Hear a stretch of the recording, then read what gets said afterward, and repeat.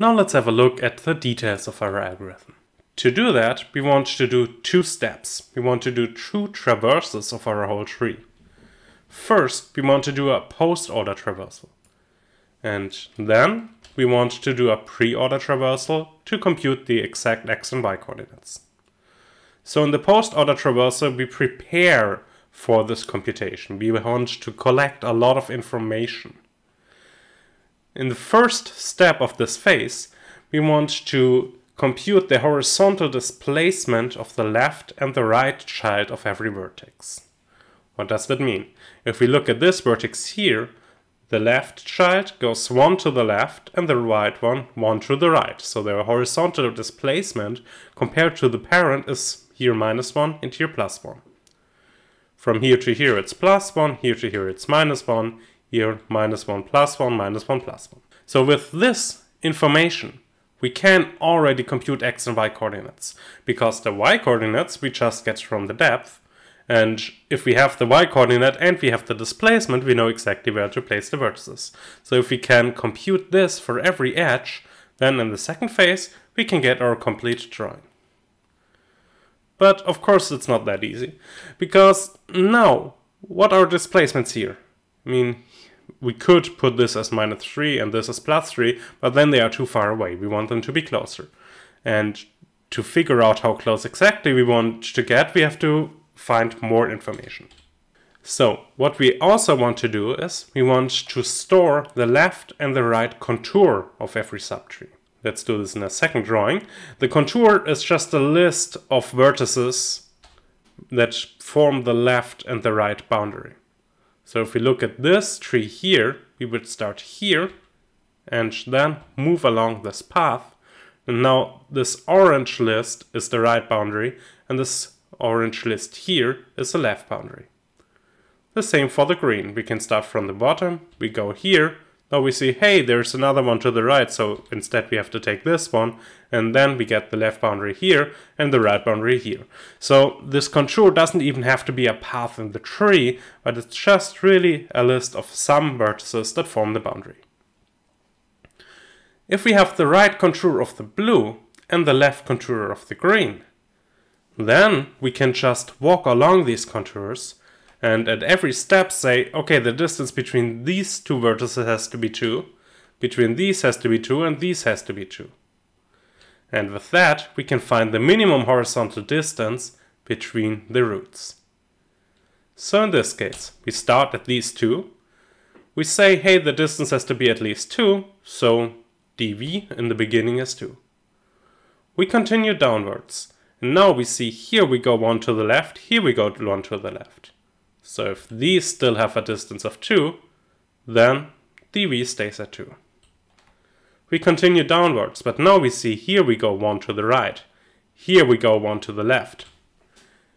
If these two want to have a distance of at least 2, then that means that the distance between VL and VR has to be at least 4, because we came closer here. And that way we go through these two contours at the same time and we figure out what is the minimum distance we must have here so that all of these are at least 2. And when we have that, then that tells us, hey, the distance here is a 4. We want to place v in the middle, so the x offset is this dv divided by 2 in both directions. And we round up in the case it is an odd number. And then we recursively get our drawing of this subtree. Now this isn't really phrased as a divide and conquer algorithm, but basically this whole phase 1 is 1. Why is that the case? We go post order. That means we always go from the bottom to the top. So when we go here, we want to draw this. We've already done this part. We've already done this part. So we divided it into the left and the right subtree to draw this whole subtree. Here, when we get to the vertex B, we've already done the left subtree and the right subtree. So we divided into the left and right subtree, we drew them recursively, and in the conquer we want to combine them with V for a new drawing. That's exactly what we did here. So the only thing we have to do is we have to keep up all this information that we computed in the conquer step, so we don't have to recompute it all the time. There's no reason for us to every time compute these -1s and +1s and this contour again. We already have all these numbers here. We already have the -2 and +2. We can just store it and we have it for the future. The only thing that's left is get the new contour of this whole drawing. And how do we get that? Well, can you figure it out? It's actually quite easy. We have the left contour of the blue, we can follow it. We have the right contour of the green and we can follow it. And the only thing that we have to change is we have to add these two edges here. And whenever we get to the end of the green contour, we might have to jump over here and continue with the blue one, if the blue subtree was longer. And the same way also in the other direction. If we get to the bottom of the left blue contour, if the green subtree is longer, we might have to continue with the green left contour. So this is the new contour we get with the subtree. And now we're done with the description of the algorithm. There are two things that remain: the running time and the correctness, or the properties of this algorithm. Let's start with the running time. The running time mainly depends on the conquer step. So what do we do here? We have to calculate the -2 and the +2, so we have to walk along these two contours. How much time does that take? Well, we don't know really what is the depth of the tree, so it could be linear. We have to walk along this, so it could take linear time. We have order of n vertices. In every step we might take order of n time, so we have a quadratic runtime total. That's not so nice. But if we are a bit clever, we can analyze this better, and we can find that the whole thing only takes linear runtime. So how do we do this? Actually, all these contours that we walk along, we don't do that too often. So let's have a look at when do we walk along a contour. We go through the blue first. Here we have a conquer step with two subtrees, so we have to walk along this contour here, or from this vertex to this vertex. Here in the green, we have to conquer, so we have to walk along the contour here, from this to this. Here, we have to again walk along the contour, from this to this.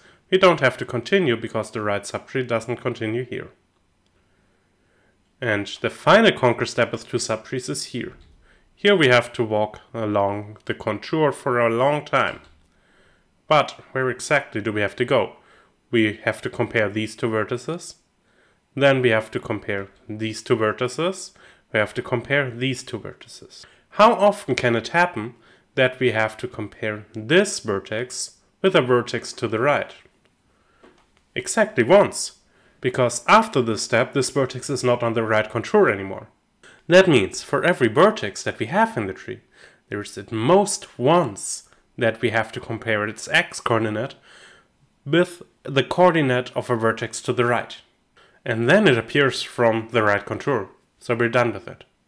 So every time we compare a vertex with a vertex to the right, we remove it from the right contour. We have only n vertices, so we can only remove n vertices from the right contour because they can never re-enter it. That means there are only n steps where this can happen. There are only n steps in this whole conquer steps together where we have to compare two vertices. So the whole conquer step, it might take linear time in a single one, but if I look at all of them together, it's still linear. So we have a total linear time here.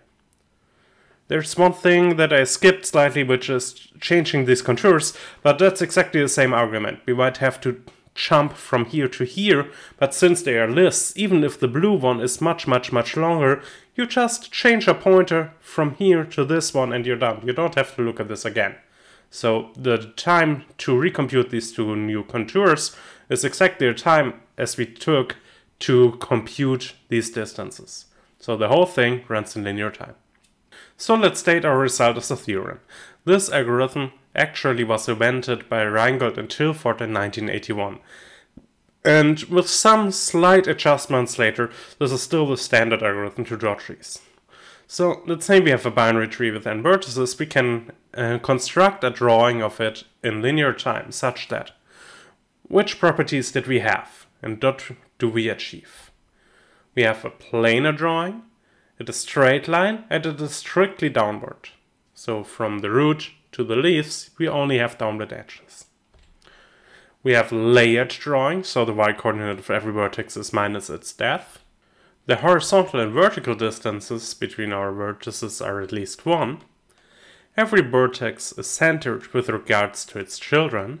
The area is quadratic. That's quite easy to see. The width is at most 3 times the number of vertices, and the height is at most the depth, which is again at the most n. But it's not optimal. So if we look at this example here, this is the drawing that we would get from this algorithm. The distance here has to be 3, because if we put it closer, then this is not as an integer coordinate.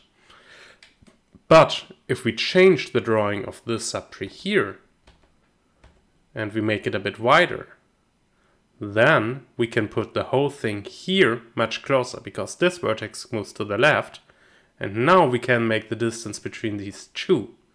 And everything moves 2 closer together, and we save 2 columns.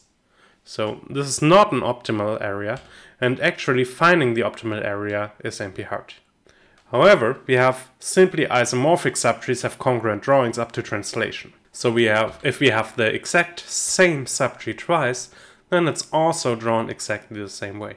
And axially isomorphic subtrees also have congruent drawings up to translation and reflection.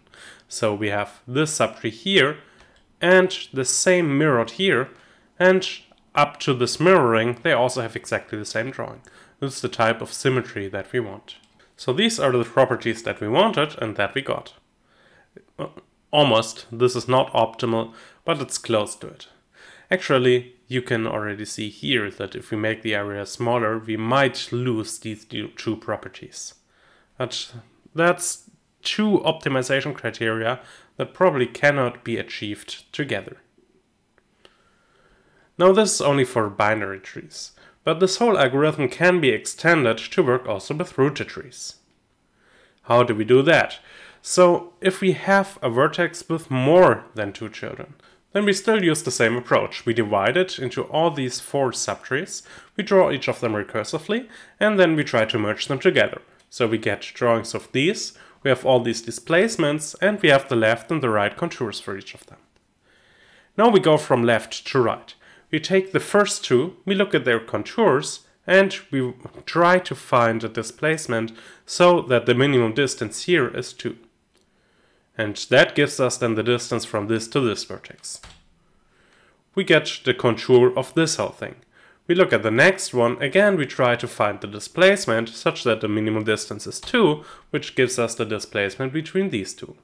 Then we compare the contours of these 2, we find the displacement, and we're done. So this gives us a drawing with almost all these properties. There's one problem here. Because we go from left to the right, it might happen that we have a very symmetric subtree that's not drawn symmetrically at all, like this one here.